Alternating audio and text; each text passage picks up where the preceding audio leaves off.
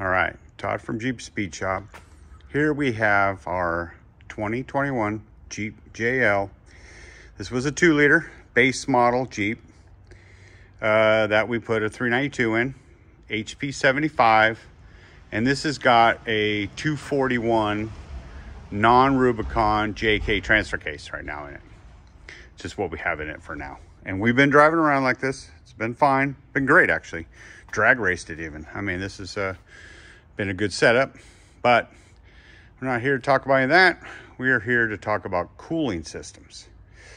So we tried the 392 JL cooling system, and that goes for all this junk here.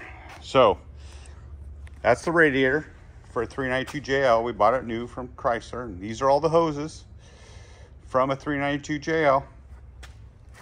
You know, these are all the hoses and setups you got to run. There's a surge tank. I think that surge tank's actually from our 2-liter, so we reused the surge tank from our 2-liter. But these are all the hoses, though, that are required to make this little radiator work. I think it's about 1 inch thick. And, I mean, it worked. We never really overheated. We went through the whole summer. Drove it all over, AC, all that stuff. Everything worked. It was fine. If you're on a budget, putting a V8 in a JL or JT, this is a way to do it. I'm not going to say it's awesome, but it works. I mean, this is the lower hose, man. You got to get an adapter. That comes with, I think that's all part of the 392 JL stuff, but we just use regular hose clamps and things. But yeah, you know, and then this hose here goes to the heater core and the firewall, goes all the way around. This hose here goes from the water pump to the rear heater. So then it would go like from in the front, and then it would go into the back tube back here, but it hooks up underneath there. So it would have hooked up underneath there. And so it seems stupid. It didn't seem like the heater worked that great when it was cold, you know, but it worked, you know, nonetheless, the heater did work, but I don't think it worked as good.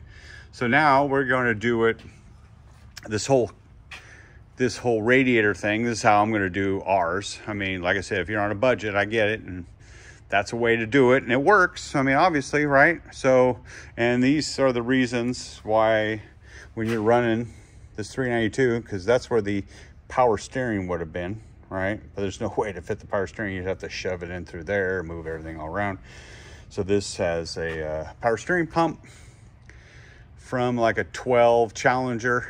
This is the pulley and the setup all from a 12 Challenger, bolted up to this engine because this is a Challenger engine. Didn't have power steering, we added it. This AC compressor is from the 392 JL setup. It doesn't line up, it lines up in the front, the belt lines up, but in the back, this must be a little bit differently located in the JL, so this timing cover must be different in the JL.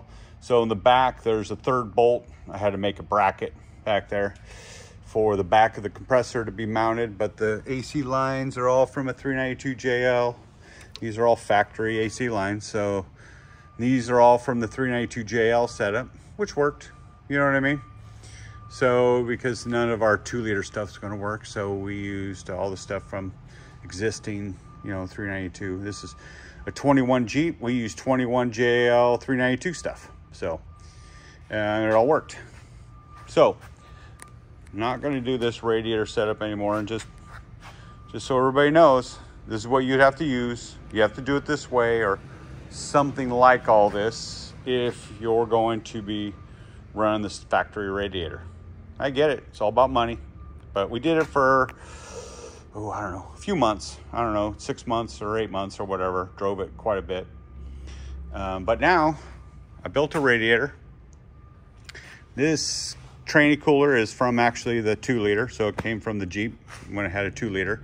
So we're going to reuse that. These are the lines from the 2-liter because this is higher than when it was before. It's like 4 inches higher. So I'm using these pieces here. And I'm going to put into this radiator. But yeah, it's a radiator that we built.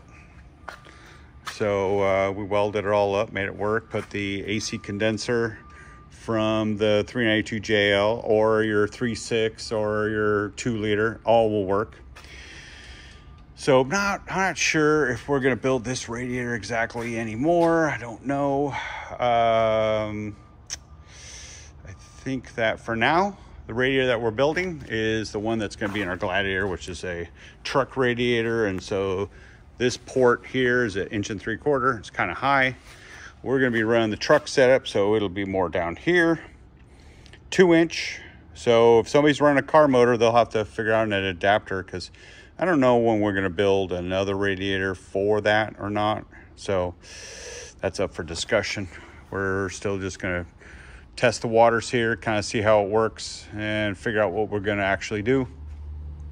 But for now, we're going to use these cooler lines here. I cut them. We're going to put a barb fitting and then go over here. I cut these because they were short. They're like boop, right about here, which isn't going to work. I need to be more up here. So I'm going to put fittings in here, put some clamps on it. So I'm going to do it that way. It'll be another way to do this on the cheap and see if it works. So it's just, this is our guinea pig, our JL guinea pig. And so we're testing stuff. So, and it does have a big bore box, as you can see, big bore box. We're running this pump for now. I'm going to get rid of this. We're going to put a PSC pump in it in the future. But back to testing, we're just trying stuff out, and, you know, but does have a big bore box, does fit, just barely. And I didn't cut this one all the way off like I usually do, so I cut it back. We're just back to testing, you know, but everything fits barely. There's not a ton of room, you know, but it works. But this is kind of a way to look at what we got going on in this Jeep. You know, everything fits, it all kind of works, and everything goes together. Yeah, it's all about cooling. So that one heater hose would have went in here. So there was a barb fitting here, and the hose went, you know, around to the back and then hooked up down hit there. And we took all that out. I got another hose for here, hooked it right to the heater. So, because the heater didn't work that great in this thing. So we're going to trial this and see if the heater works better too. So I didn't think the heater worked as good as it should. But yeah, no, it's all about cooling this time. Again, I think I've touched on cooling again before. Next will be transfer case stuff, I think, because I'm working on a video for transfer case, getting everything all gathered up. But yeah, no, this is, I think, the right way to go for a radiator. So we will find out, but using a stock fan. So this is the fan from the 2 liter, which is the same fan for the 392 and the same fan for a 3.6 Gladiator. So I got them all here and we've tested them all. So, all right, well, here we go on to the next thing. Yeah, this thing's coming together. We'll be testing this thing more and more. This thing's working out good. So everything's been happy. Engine's been working good. Everything's been working out great. I think we just have a few more things to keep working on, but that's why we have a guinea pig, and that's why we keep testing. So, all right. I think that's enough of this one. All right. Jeep Speed Shop out.